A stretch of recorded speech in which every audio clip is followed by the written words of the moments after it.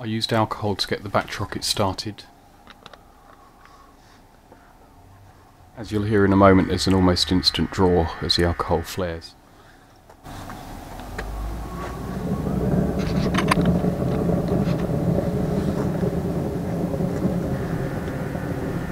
Burn chamber's about half full of small construction timber. It's fairly dry, although it has been stored outside under cover.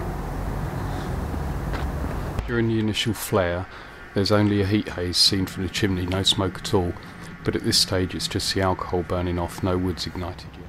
Once the wood was starting to burn, I added a few more pieces.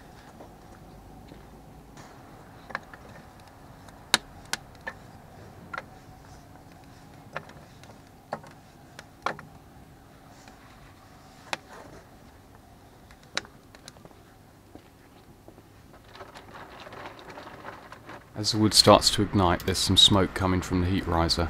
This happened within the first couple of minutes, and it lasted 3 to 4 minutes.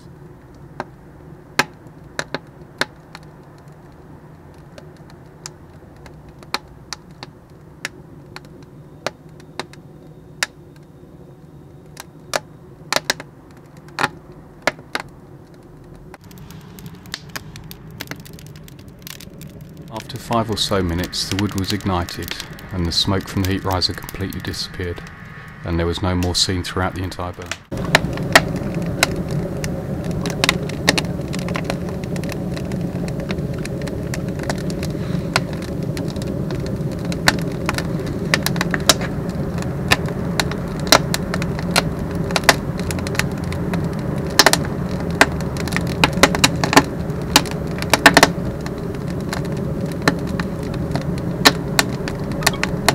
After about 8 minutes I had my first look down the heat riser.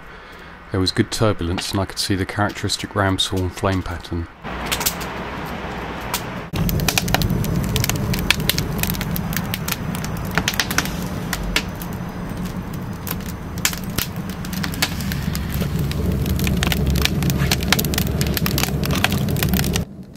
By 12 or so minutes there was very strong radiant heat coming from the fire as all the wood was turning into charcoal. Strong double flame vortices could be seen down the heat riser at this point.